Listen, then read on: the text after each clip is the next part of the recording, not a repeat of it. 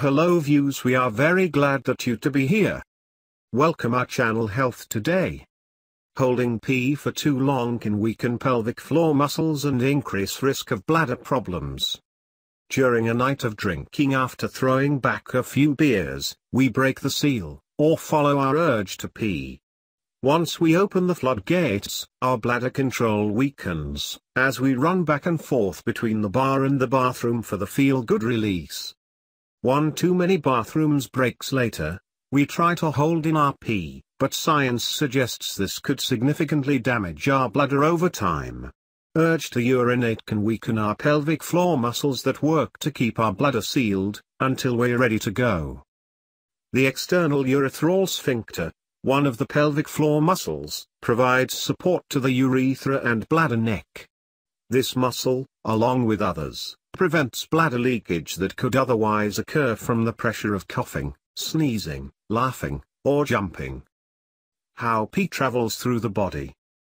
Surrounding the bladder are several organs that make up the urinary system, including 2 kidneys, 2 ureters, 2 urethral sphincters, and a urethra.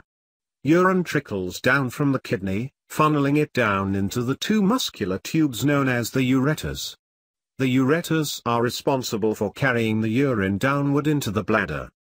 The detrusor muscle, the wall of tissue in the bladder, relaxes the bladder, allowing it to inflate like a balloon.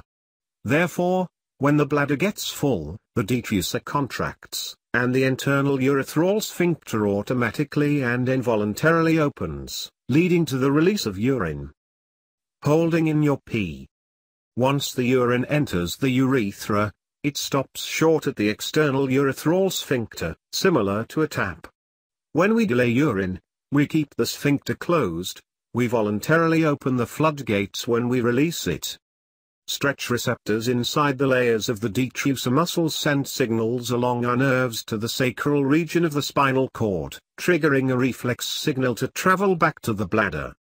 This increases the bladder's pressure, so we know it's filling up, causing the internal urethral sphincter to open simultaneously, known as the micturition reflex.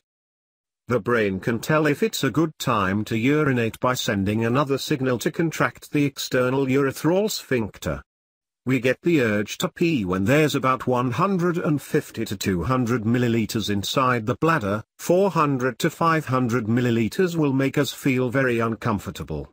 Although the bladder can keep stretching, above 1000 milliliters it can burst. The verdict. Holding in pee for too long, forcing the urine out too fast, or urinating without proper physical support, that is, squatting, can weaken or overwork the pelvic floor muscles over time.